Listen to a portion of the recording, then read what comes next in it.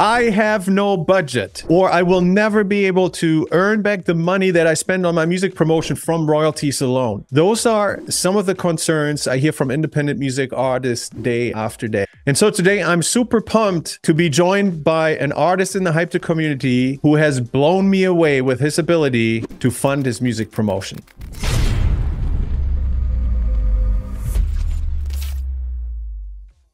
Hey, it's Johnny at Hyped It, and today I'm being joined by Gary Drano. Gary, good to have you on. Gary, in order to let everybody know how we connected, I'm going to tell just a little bit of a backstory here. So some of you may know that I host a coaching group called the VIP Circle. And in the VIP Circle, I offer one-on-one support to a group of independent music artists. We meet every 2 weeks. We get together on Zoom and we talk about everyone's goals and challenges and what the next steps in their career and the audience growth are. And Gary just really blew me away with a comment that he dropped on one of the more recent VIP calls. And the discussion and conversation was around promotional budgets. And Gary said, my budget for music promotion is unlimited. And I was freaked out. It's like, whoever has an unlimited music promotion budget? So Gary and I, we dove a little bit deeper and decided to come together in this video here to share Gary's story with you, because it's absolutely amazing what he's been able to achieve as an entrepreneur and for his music as a musician as well. So Gary, thanks so much for joining. John, it is great to be here. I am honored, man. Excellent. Gary, let's start somewhat from the beginning here. Tell us a bit about your journey, your story as a musician and in the music industry. The theme song from Bonanza interested me enough that I wanted to learn how to play it on guitar. And this was like age 9. Just for a reference, I'm turning 70 in March. So I've been playing for a very long time. But when I was 12 years old, driving up Ventura Boulevard with my mother in a car, Eric Clapton's Cream's Crossroads came on the radio, and it hit me like a bolt of lightning that this is what I've got to do. And from 12 years old to now 70, I've been pursuing music like there's no tomorrow. It's been my driving thread throughout my entire life, through all my businesses. It's been music always. And now, to John's point, is I found a way to promote my music and stay a musician. Rather than having it as a hobby and have to give it up, I can do it as a professional. And that takes quite a bit of money, it turns out. No, that's awesome. So I feel your passion for music, and obviously we'll get to the amazing success story that you experienced over the last year. And just for reference, I know you're way past 1 million streams now on Spotify, and then even multiple millions if you consider other streaming platforms. So you've certainly hit major milestones as you've grown your music. But let's start just before then. So you're out there, you're trying to promote your music. What were some of the roadblocks that you kept on hitting as you're trying to grow your audience and get more listeners and get more streams on Spotify? It really starts in the bar scene. Actually, I got to go back to late 80s to mid 90s. I was playing fairly decent sized venues in Southern California and Northern California. And I had an established band, which was Gary Drano and the Manic Emotions. And I was doing fairly well. And then I moved up to Park City, and something funny happened around the time I moved to Park City, is that music went from a product to something completely different. And that's with the advent of the internet. And now people rent music. They don't buy music anymore. They rent it. So the income that I was making selling music back in the 80s and 90s went completely away. And I thought, well, if I pour enough money into this, even now through YouTube and Spotify and Facebook ads, that I could build a big enough audience that I could sell enough merchandise and music in a new format that I could support myself. That turned out not to be the case. I got in about $250,000 worth when I realized, this is not going to work. So I started looking for business opportunities that would afford me the time to be a full-time musician, but make me enough money that I can promote my music with nearly an unlimited budget. Yes, that's awesome. And then, so what happened? What did you come across? What I discovered was this thing called called affiliate marketing. I read about ClickBank somewhere, and the concept of promoting other people's products and getting paid a 60 to 80% commission just for sending them the sale or the lead was very attractive to me. I did something interesting. I found myself a VA, which is a virtual assistant in India, who was very computer savvy and has become an expert in the ins and outs of how you do affiliate marketing. So I spend about 3 to 4 hours a week on the business itself, maybe another hour a week managing her, and the rest of the time I'm doing music. That's amazing. And then I want to dive a little bit deeper, but just for our audience to recognize here how successful this business and this system that generates income for you to invest on the music side, how big that is. How much does it produce for you on a monthly basis? Right now, I'm pulling down between $50,000 and $75,000 a month. And that is my return on investment. That is after my ad spend. I am making $50,000 to $75,000 a month. And I am in the early stages of growing my business. There are examples out there. My coach, Robbie Blanchard, who makes $1 million a month. No kidding. So there is almost unlimited amount of money you could make depending on your ability to run big ad spend on Facebook. And that's primarily where it's at. There's another offshoot of the business where you collect email addresses and you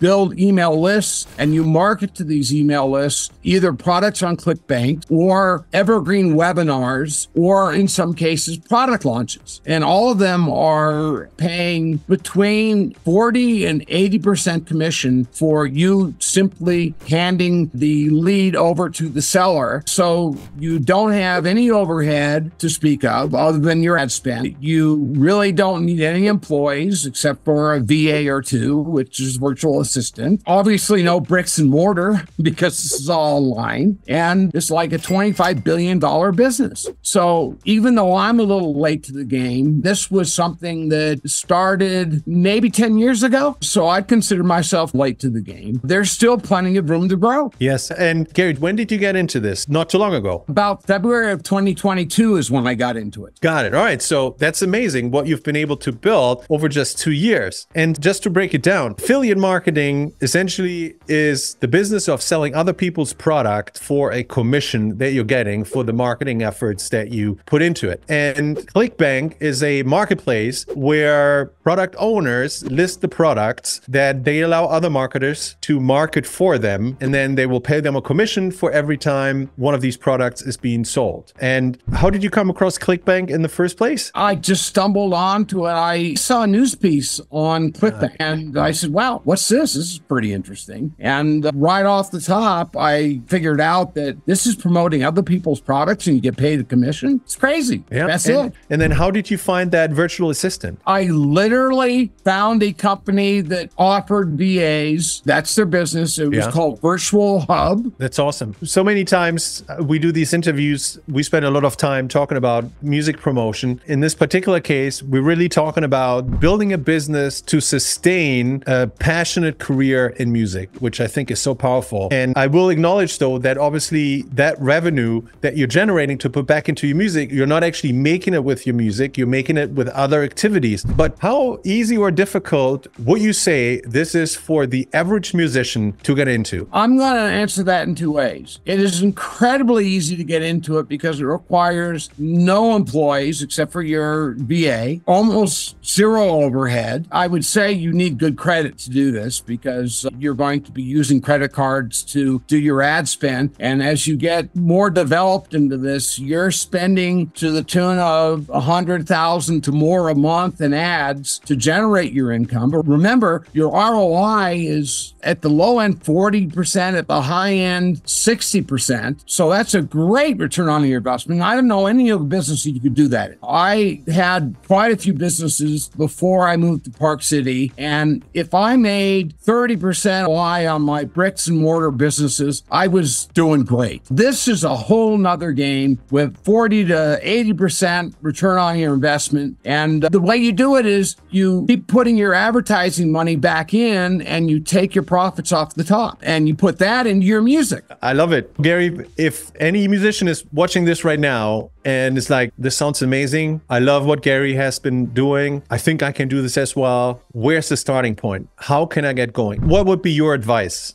My advice is get yourself one of the top 3 coaches in the business. Robbie Blanchard, Caleb O'Dowd, or Matt Baycat. In my case, I've got all 3, and they're not cheap. For instance, Robbie Blanchard for his Avengers program is $10,000 right off the top, and your private coaching is $8,500 for every 3 months. So if you're going to do it the way I did it, you're going to need some investment capital. You can do this with just starting small with $5 ads, but you've got to get the nuts and bolts of the business down. And the only way I know that you can do this is through a coach who's already been successful in the business. And fortunately, they're out there. Some are more expensive than others. Some have little different programs than others. But bottom line is, once you learn the system, it's to the bank. Yes. So it sounds like your approach was, hey, I want the maximum results in the shortest amount of time. I don't want to mess around. So you went straight to the top, to the leaders in the industry, and you got coached by them on how to build this. And it's been a successful journey. Now, you have had the benefit of having pockets deep enough to fund that initial investment, which not everyone has. I'm just curious, for those music artists who would want to go on a similar journey that you are on in order to support a music career with a side hustle, are there any other less expensive or even free resources that you would point someone to? There are.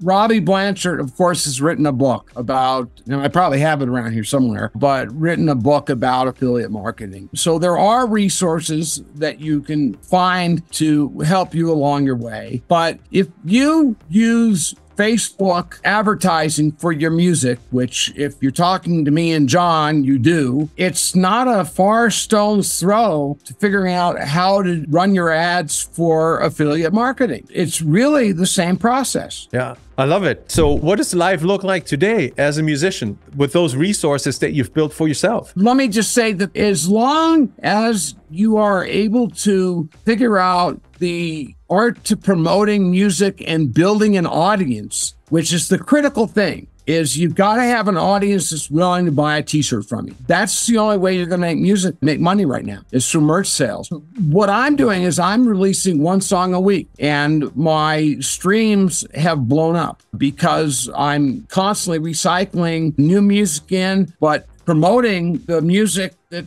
was from January 1st, that they're still in their life cycle. So if you're sitting on a catalog of songs that you could either remix and reissue, or you've got old songs that you just never got to market, or you are prolifically writing songs like I am, releasing songs a week is a great way to grow your business and grow your audience. Yes. And is it fair to say that because you've been able to build that income stream for yourself, that now it makes it even easier to release more frequently because you can have more songs in their promotion life cycle in parallel at the same time? I couldn't have said it better myself. Perfect. I love it. Gary, this is extremely fascinating. And knowing that you have no financial worries about the way you can promote your music these days, how does life feel like as a musician? I'm free, and I am currently collaborating with a guy in Australia, a guy named Chris Zupa. He's the guitarist for Australian progressive rock group Teramaze. And I also have musicians in Ukraine I'm working with, which is another thing for music. If you can collaborate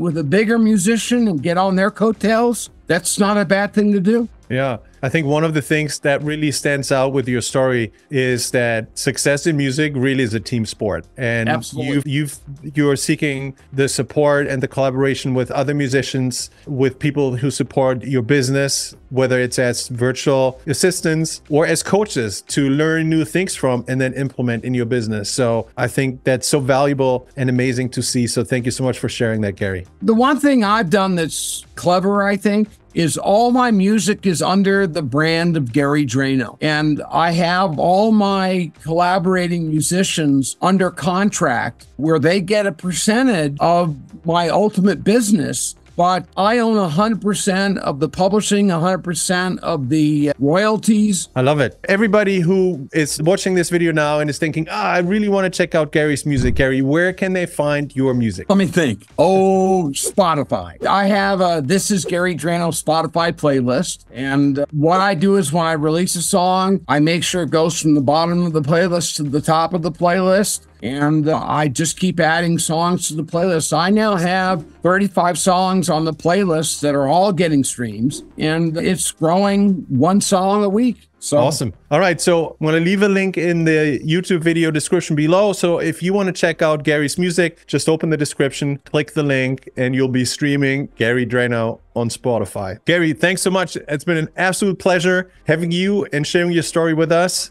So I wish you best of luck and thanks again. John, you're the greatest guy out there. I'm going to leave you with that. So goodbye. Oh, I love it. Awesome. Gary, thank you.